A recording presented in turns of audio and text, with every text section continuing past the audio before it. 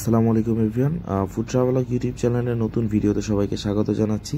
ভিডিওর থাম্বনেল এবং টাইটেল দেখে আপনারা বুঝতে পারছেন যে আজকের ভিডিওটি হচ্ছে ঢাকার চিড়িয়াখানা নিয়ে। তো চিড়িয়াখানার সাথে সবাই আমরা অভ্যস্ত, বাট চিড়িয়াখানার রিসেন্ট কয়েকটা আপডেট আসছে, সেই বিষয় নিয়ে আজকে ভিডিওতে কথা বলবো। তো চিড়িয়াখানা যাওয়ার জন্য ঢাকার যে কোনো প্রান্ত থেকে আপনি চিড়িয়াখানা বা মিরপুরগামী যে কোনো বাসে করে চলে আসতে পারবেন, অথবা চাইলে আপনারা পার্সোনাল গাড়ি এবং সিএনজি রিজার্ভ করেও আসতে পারেন। তো চিড়িয়াখানার যেই রিসেন্ট যেটা হচ্ছে আমি যেটা নিয়ে আলোচনা করব সেটা হচ্ছে এটার প্রবেশ মূল্য প্রথমে ছিল 20 টাকা, গত এক বছর আগে 30 টাকা হয়েছে, এখন হচ্ছে 50 টাকা। আর পরিদর্শনের সময়সূচি এপ্রিল থেকে সেপ্টেম্বর হচ্ছে সকাল 8টা থেকে বিকাল 6টা, আর অক্টোবর থেকে মার্চ হচ্ছে সকাল 8টা থেকে বিকাল 5টা, অর্থাৎ শীতের সময় বিকাল 5টা পর্যন্ত এটা খোলা থাকে। আর সাপ্তাহিক বন্ধ হচ্ছে রবিবার। তো যদি সাপ্তাহিক বন্ধ রবিবারের সময় কোনো সরকারি ছুটি থাকে তবে সেদিন অবশ্যই খোলা থাকবে। আর প্রতিবন্ধী শিশু বা প্রতিবন্ধী বাচ্চাদের জন্য টিকিট সম্পূর্ণ ফ্রি। এছাড়া হচ্ছে 2 বছরের নিচে সকলের জন্য টিকিট লাগবে।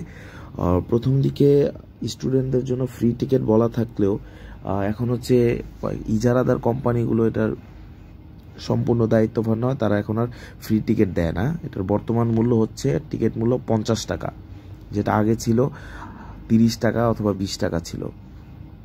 তো গেট দিয়ে এন্ট্রি করার পরেই হচ্ছে আপনারা এখানে পেয়ে যাবেন একটা ম্যাপ, পাবেন পুরো চিড়িয়াখানার একটা ম্যাপ, যেটা হচ্ছে একদম ঢোকার সাথে সাথে যে বানরের খাঁচা সেটার সাথেই। তো এখানে বাংলাদেশ জাতীয় চিড়িয়াখানার ম্যাপটা দেখতে পাচ্ছেন আপনারা।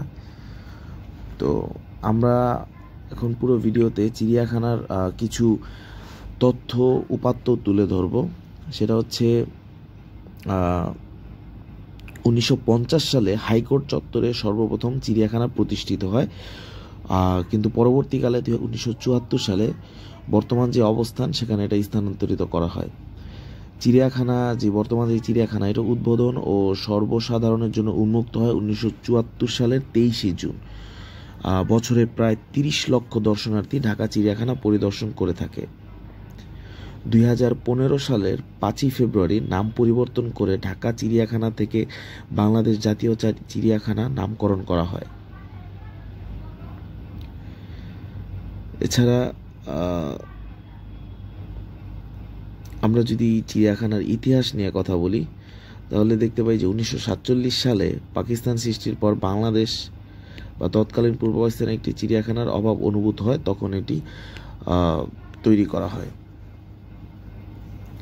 তো দেখতে পাচ্ছেন হচ্ছে যে সিংহগুলো আছে এখানে, এগুলো মোটামুটি খাবার তেমন দেওয়া হয় না, তো এগুলো ঠিকমতো চলতে পারে না, সারাদিন শুয়ে বসেই থাকে।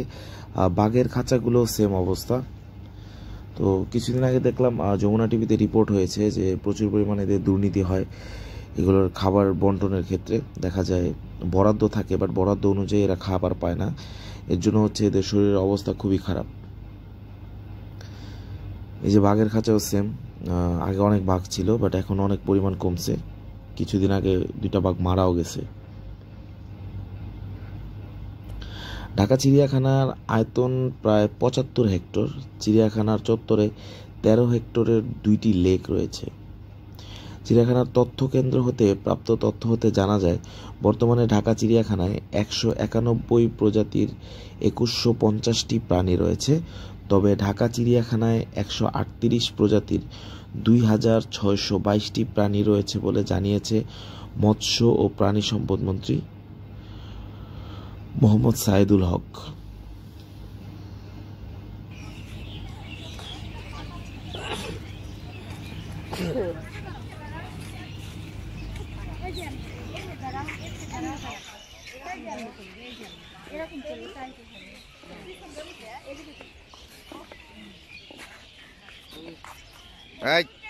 আদ্রা টান দিব।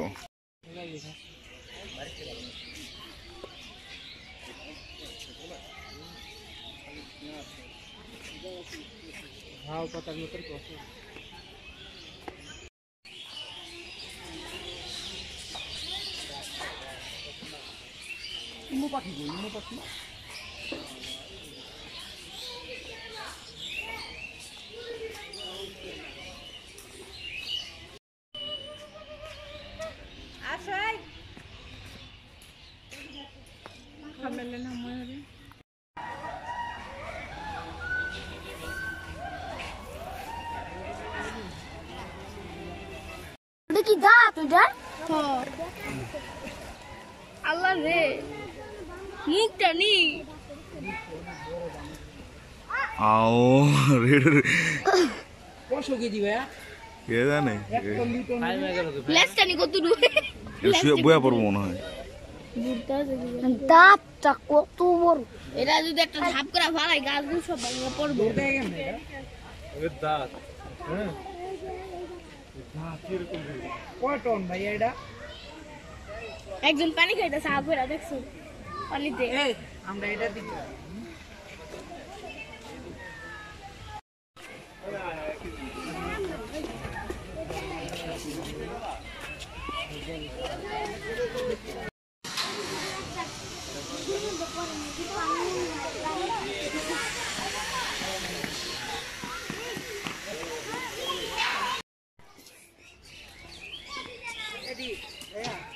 এদি আমাদের ছাদও অভাব নেই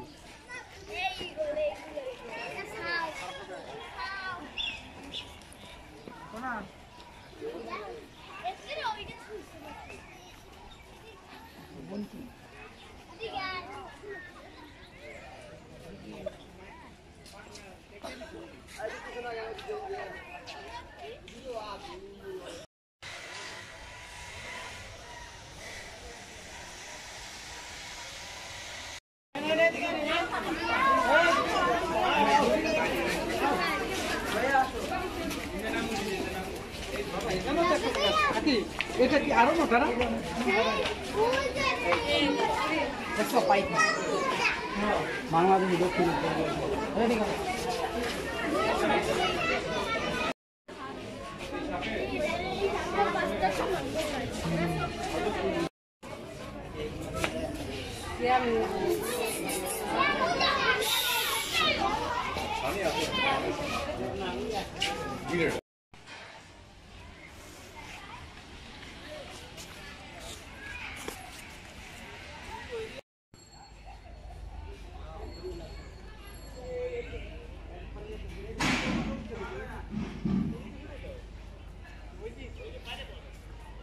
কি বড় 15 থেকে 20 বছর বাঁচে এ মজা হইতাছে তাজিম আবার ওটার বিস্তারিত ছবি দেখো আমি সব পরে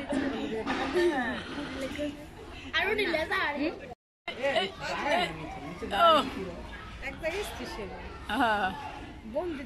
ওই আবার যাই নাইমা নামার স্টাইল এমনি দইরা সিঁড়ি দিয়া বায়া না পাড়া দিয়া ওই যে লাড়ি না লাড়ি লাগে